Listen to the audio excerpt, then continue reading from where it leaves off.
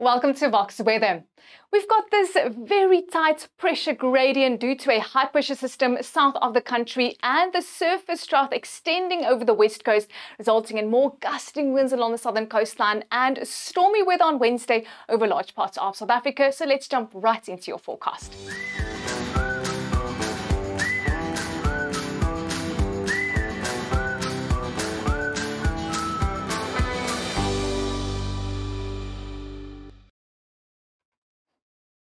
Well, there you have it, a chance of rain over almost the entire country on Wednesday, with showers at first along the east coast and drizzle along the escarpment, and then later that band of scattered thunderstorms extending all the way from the tropics over the central parts of South Africa and becoming scattered over the Eastern Cape.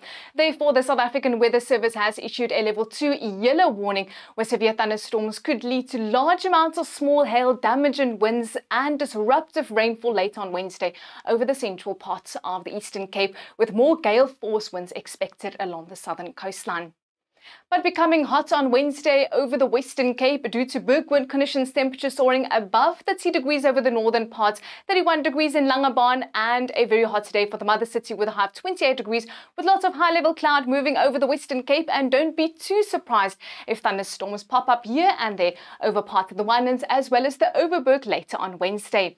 A mainly easterly wind gusting along the southern coastline on Wednesday, becoming hot and extremely windy in the Karoo, and then later a few isolated thunderstorms moving down from the northern Cape over large parts of the western and eastern Cape. We are expecting those thunderstorms to become scattered and a few severe thunderstorms possible over the northeastern parts of the Eastern Cape, which could result in large amounts of small hail and damage and winds. A gusting easterly wind along the coast of the Eastern Cape turning northeasterly for KwaZulu-Natal.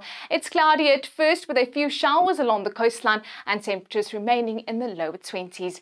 A mostly cloudy to cloudy day for Mpumalanga and light rain along the escarpment as well as parts of the Lowveld. Maximum temperatures in the low 20s for the Highveld and only 22 in Bombela. A cloudy Wednesday for Limpopo with light rain in the Lowveld as well as along the eastern escarpment. Remaining cloudy in the Bushveld but becoming hot and windy with temperatures around 30 degrees. It's a warm to very warm and especially windy day for northwest, and then later becoming stormy with a band of scattered thunderstorms moving down from the tropics over large parts of the province. Becoming mostly cloudy in the northern Cape, and that wind picking up with isolated thunderstorms expected over the extreme eastern part and the possibility of a few thunderstorms developing over the central as well as the western part. Into the late afternoon, a band of scattered thunderstorms spreading southeastwards over large parts of the Free State. It's a mostly cloudy day in Gauteng with only isolated showers and thunderstorms possible over the central and southern parts.